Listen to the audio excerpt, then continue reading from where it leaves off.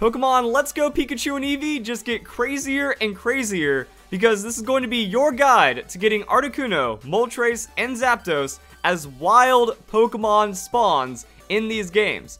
That's right, I'm not Seafoam Islands, I'm not Victory Road, I'm going to be running throughout Kanto looking for the legendary birds because once you have met a certain set of requirements, they just start spawning in the overworld, and I'm trying to cheese it right now, so that's kind of a point of the guide. So you might know about rare Pokemon and flying high over Kanto, I've already done guides on those, but pretty much after you've defeated the Elite Four, if you have a Dragonite, Charizard, or Aerodactyl, you can fly on them and then just kind of like skip over routes and stuff and get up in the air. That's how you can find Pokemon that just leave shadows behind. So there's a Charizard, you can also find Dragonite. You've been seeing these guys running around for quite a bit. But also, if you've caught the legendary birds, by the way, if you haven't, you can go and check out my guide on it. I'll leave that in the description down below. Also, if you enjoyed this video, don't forget to leave a like. But yeah, if you've caught the legendary birds, they will have a chance to spawn as well.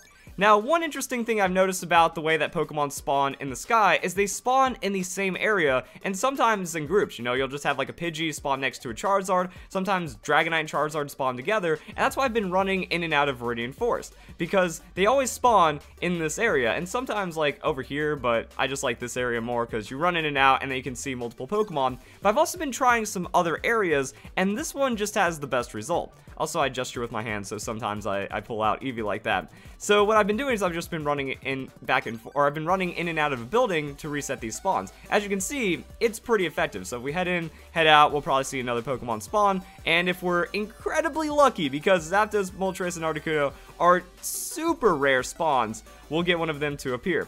So I'm just going to kind of go and soft reset, but there's also a few other things that you can do to make this better. Using a lure increases the odds of rare Pokemon spawns, even if you've already increased it through catch combos. So yeah, there's Charizard spawning next to a Pidgey.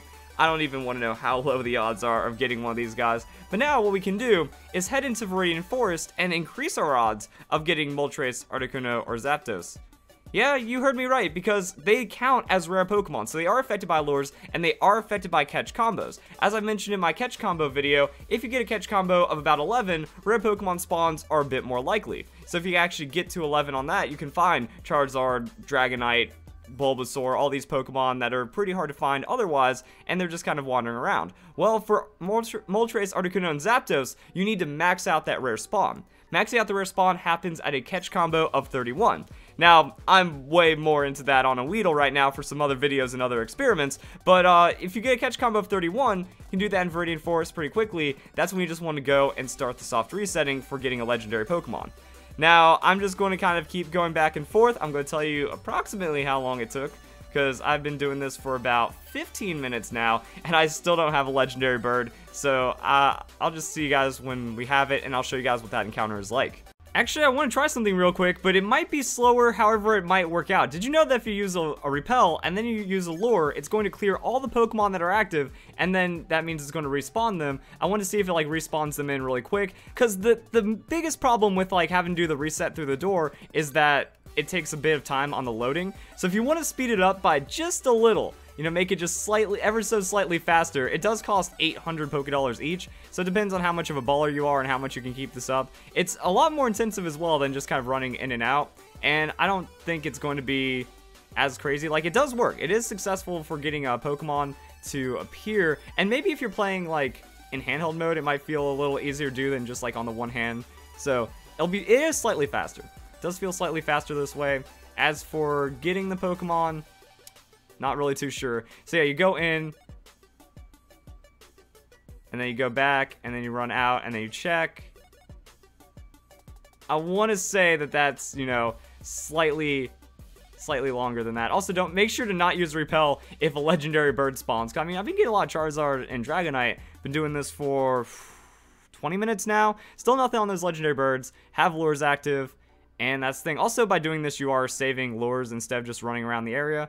And hopefully, I have to show you this, guys. Like, I'm not gonna be a lame PokeTuber and then do a guide where it's like, here's the news, you can find legendary Pokemon, and then show someone else a screenshot. No, I'm getting it for myself. Oh my god, like 3 seconds later, we have a Moltres. Oh my heart, I actually felt it skip beats. I was like looking up, like, that is a very, I also had to pause it, because I don't want them despawning on me. So here's another word of advice. The second you catch any of the legendary birds, you run out to Route 3, Route 4, you get yourself a Charmander. You chain some Pokemon, you run out there, you get a Charmander, and then you make sure it evolves into a Charizard, so then you can go and have a Charizard so you can always fly up just in case something happens. So, I think I need to do the amount, like, it takes. There's probably gonna be, like, numbers onto actual rarity, but after about 20 minutes of just running inside, maybe a little less than that, I wanted to overestimate it to be safe. I see fire, and I saw a strange shadow, so you have to be, oh my god, Rattata, why? Oh, Pidgey. Oh god, there's a Pidgey and a Rattata ganging up on me. I just want it, guys. Just let me have it. Boom! Moltres. I also think it's a special size. Huge! Oh man, it's a huge Moltres. Wait.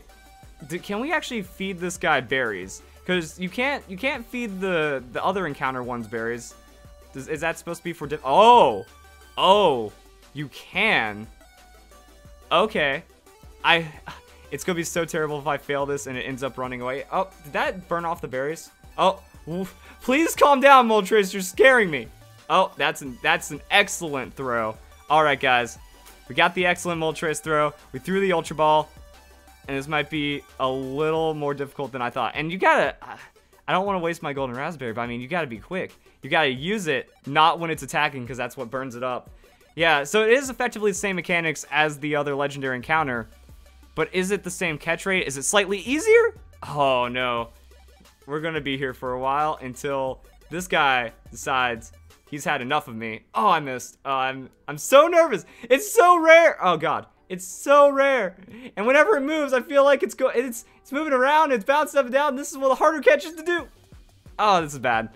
This is bad. I'm panicking. Actually, I should bring out the Pokeball Plus because the Joy-Con is a lot harder to aim with this. Every time it makes an action, I feel like it's just going to poof away. I would hope that Game Freak was nice enough to make it to where they don't vanish. Or at least, you know, they give you a couple times where they're just sitting there for free. Give it. Give it. Oh, man. I really wanted to show this so I can also see, like, oh, if it comes with, like, guaranteed IVs, how the stats look, what candies and rewards you end up getting. But yeah, my Joy-Con is freaking out right now. I don't like it. Oh. Okay. Again, 3 shakes. How long is this Moltres going to put up with me is the question. Seems like it can do it for a while. Oh, that was just a terrible throw. Question. Do I use my Master Ball now? Because, like, it's going to go to waste if I don't use it at some point. Madame Celadon is also something you can do to get the right natures and stuff. That was a decent throw, but you have to really throw this hard, too, to get up to Moltres.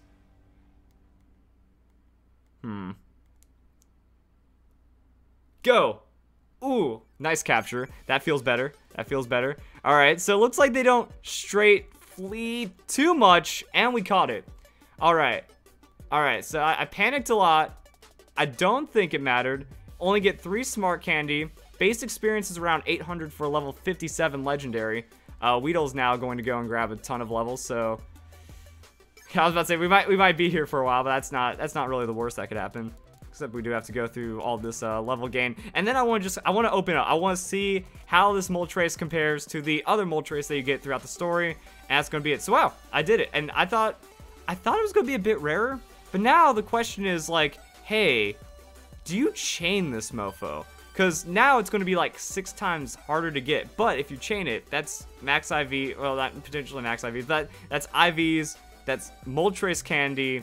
That's a lot of weird stuff. So yeah, Pokemon box.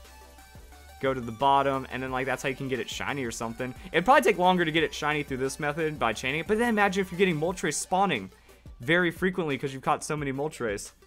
Even then, I don't think there's any point to it. Because when you're doing other chains and you have like a catch combo of 11 or something, those Pokemon spawn pretty much consistently. But with Moltres, this was a catch combo of 31 for a separate Pokemon, and it still took 20 minutes. I think catch comboing Moltres is impossible, or Legendary Birds is impossible.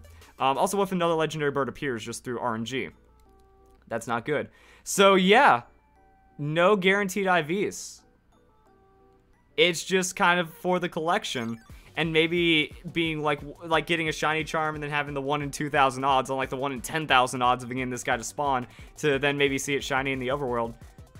Alright, so that's how you get the legendary birds in the overworld.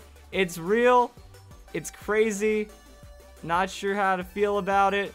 And that's not even gonna look good for the thumbnail, and you can do lures and stuff. So guys, enjoy the video. Hope you all have a nice day. Thank you very much for watching. Kinda can't believe I did it.